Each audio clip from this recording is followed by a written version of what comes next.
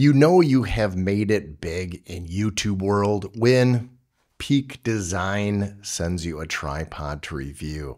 Yes, today I'm going to be reviewing this travel tripod, this aluminum one by Peak Design, which I have never owned a Peak Design product in my entire life. I don't know if they knew that, but that is true. I don't. So I'm going to unbox this. We're going to look at it a little close up. And then honestly, it's a travel tripod. So then we're going to go out into a field or someplace because I'm going to fly my drone and I'm going to have it videotape me and I'm going to videotape. Wait, who says videotape?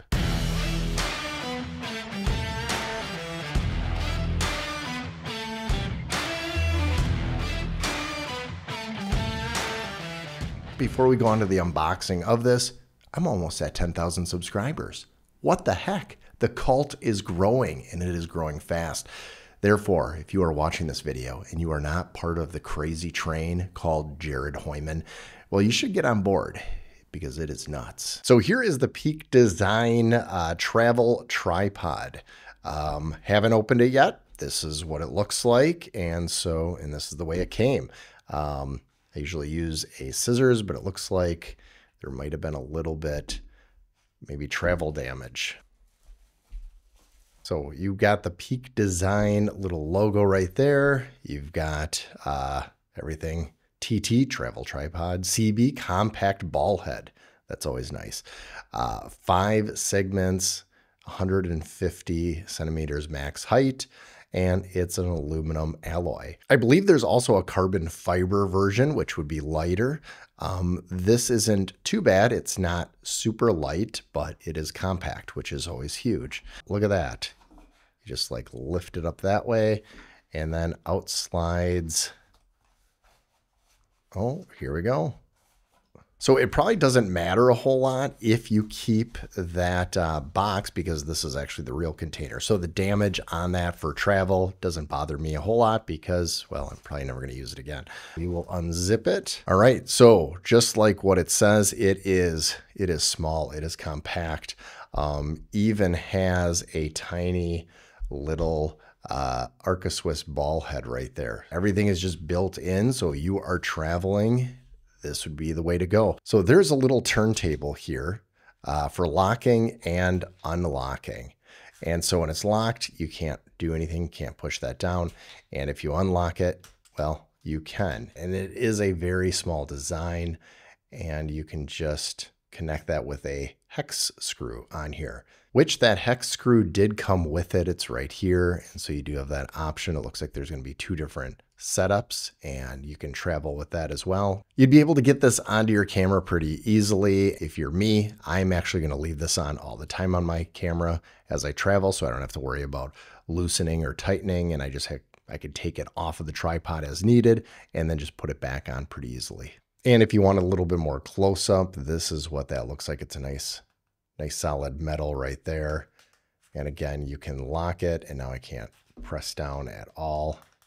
And then we could just put the tripod in there. So it locks pretty good. So the cool thing about this is you can use any Arca Swiss plate that you have. And I have one on 24/7 on all my cameras. So I can move them to one tripod to another. And so you don't have to use the one that comes with this tripod, which it is a nice one, but you don't have to use it. You can use any one you want. So we're going to travel, not very far. I'm just going to do a little bit of hiking here in town, maybe back over to UWGB or to the Abbey and fly the drone, but I'm going to use this tripod with the Canon R6 Mark II and get an idea of what that feels like when traveling.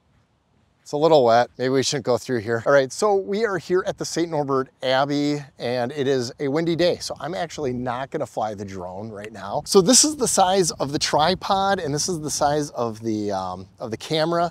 And if you look at that, they're so compact and small, you could just kind of walk around. I don't even have my backpack on me. So what I'm gonna do is I'm gonna set this up and put this in, but also if you don't wanna bring your camera at a shoot and you just wanna do some casual shooting and use your cell phone, there's an option on here for that as well, which is really innovative.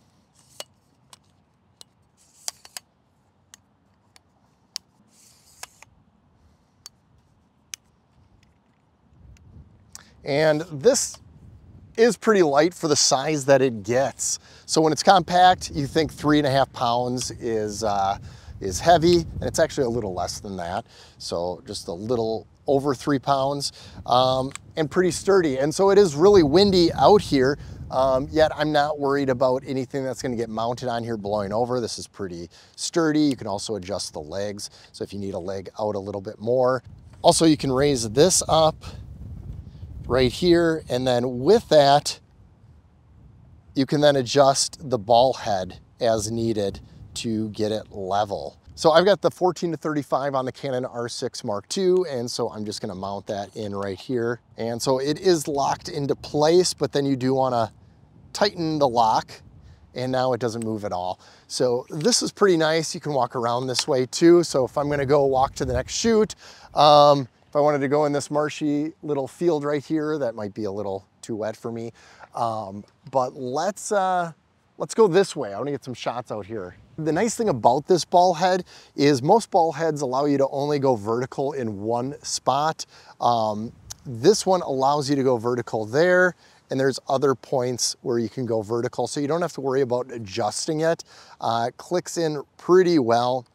So I'm gonna lock this and get it nice and level and get a nice wide shot right here. Now, the other cool thing about this tripod that a lot of people don't realize is you do have that feature underneath here. So let's unlock this. The nice thing about this is there's a little secret compartment. It's like a transformer. So this is exactly where the adapter for your cell phone goes. And then to open it, it just comes out like that. And this adapter will fit in just nicely. So you are now adapted in, and then you can raise it as needed. Everybody's got their cell phone on them, photo here, but also video, which is nice when it comes to that. Here it's not moving. It is really light when it has a phone like this on it. But the nice thing about it is that I could take a picture pretty easily of my very attractive wife. She likes that when I take pictures of her. So the iPhone 15 does take pretty amazing photos. So with video, we can just have it all set up right here. You can readjust. And now I am in this shot right here that you can see. And then you can walk around with it as well. You don't need just your camera. You can have your cell phone with you as well. And now it's right there to do something quick. And if you're like me and you have the Rode Wireless Pro, you can connect that to your cell phone. And so video on the go, not just photos. This is pretty nice. Now, the fact that this gets this small and it can get very tall, it's obviously a great travel tripod. I do like it. And design is always big for me, and no pun intended, it is called peak design, but you don't usually get a lot of tripods out there that are just plain black, very little logo. You get the PD for peak design, but that's nice. I don't need to be flashy when showing everything. You know, I think there are specific tripods for real estate, there are specific tripods for video, and there are specific tripods for travel. And this one's actually a really good one for travel.